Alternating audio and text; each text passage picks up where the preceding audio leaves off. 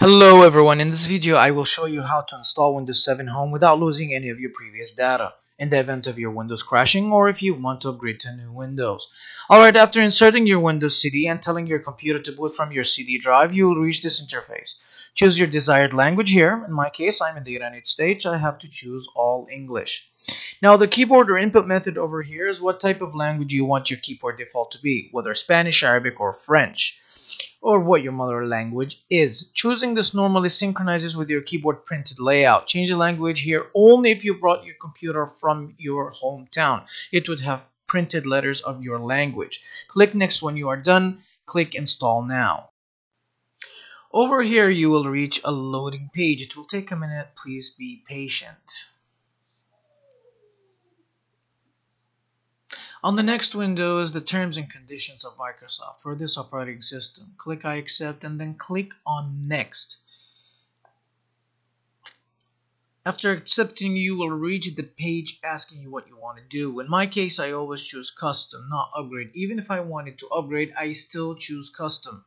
So clicking on custom installation allows you to delete or partition your hard drive. Partitioning allows you to divide your hard drive into partitions. So clicking on device options after choosing your hard drive sends you to the area where you can format your hard drive or partition it. In our case, clicking on format will delete all our data, but that's not what we are here to do. So just click on next. It will open a window stating that your previous data from your old Windows will be saved in your C drive in a folder called windows.old. This is all your backup. Your pictures and documents are all over here. You can accept this by clicking OK.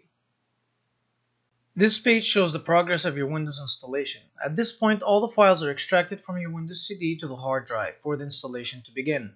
This process doesn't take too much time. It always depends on the speed of your computer. I will speed up the process over here to save on editing.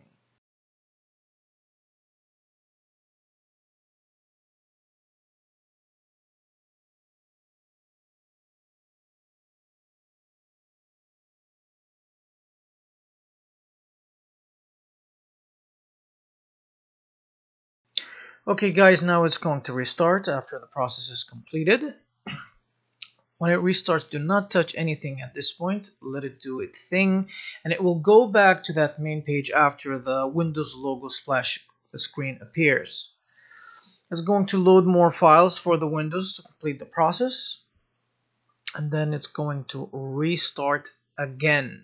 Please be patient with it. I have it on fast forward for you so we can save on editing. Okay, when everything is completed, we'll be welcomed to the page that asks to input a username for our user profile. I will just name it user. To input the computer name, I will just input it as user PC, and it does it for me by default. After that, click next. Now on this page, it will ask you to input the Windows key. I do not recommend to input it at the moment. The reason for is that on many occasions, if your network driver is not installed and we can't connect to the internet for verification, it will give you an error. So just skip this step for now. On this page, choose recommended settings. Over here is where you choose your time zone. Wherever you are on Earth, choose the city that is closest time zone for you. In my case, I'm choosing Eastern Standard Time. Well, because I'm in Florida. Also, if the date and time is incorrect, you can change it all from here.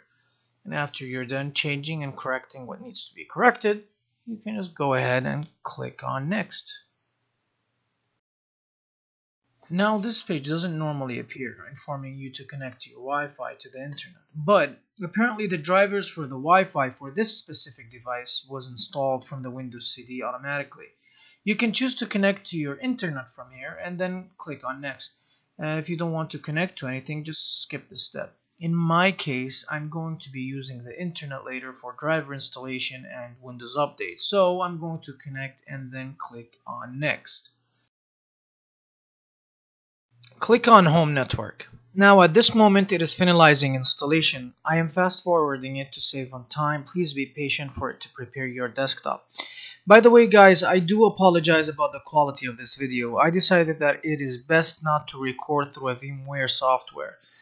I would have gotten the recording in a better quality. Instead, I'm using my 4K camera to record the screen of the laptop, and it turned out to be a little blurry. I thought it would be better to show a physical laptop rather than a virtual device.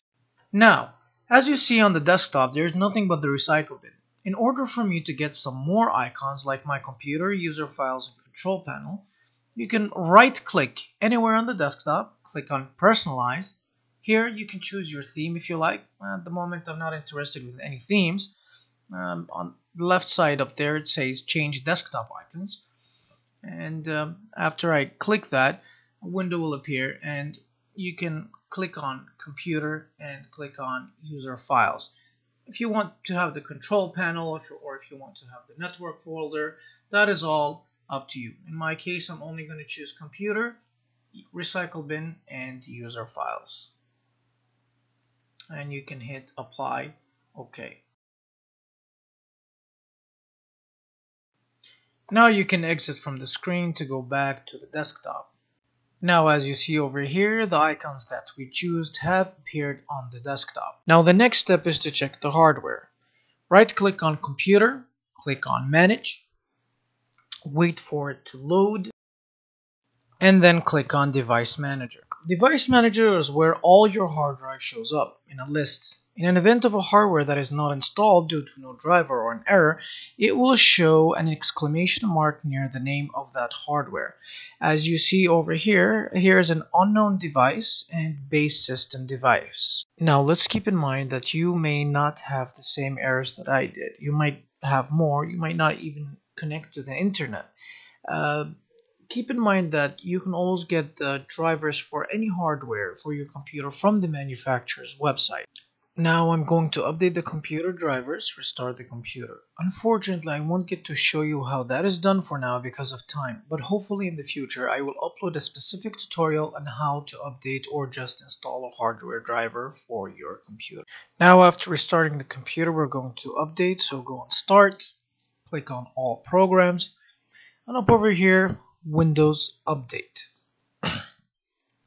Click on Windows Update, and then click on check for updates. Now this process takes a good amount of time, so we have to make sure that our screen doesn't turn off on us, the computer doesn't go to sleep, doesn't hibernate, and I'm going to show you how to shut that off because it's important to get all necessary updates without any interruption. So I'll minimize that screen, right click on your desktop, and we're going to click on personalize, and then we're going to click on screensaver.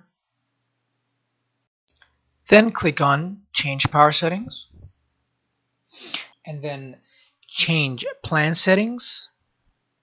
And over here where it says plugged in, we're going to put everything on never.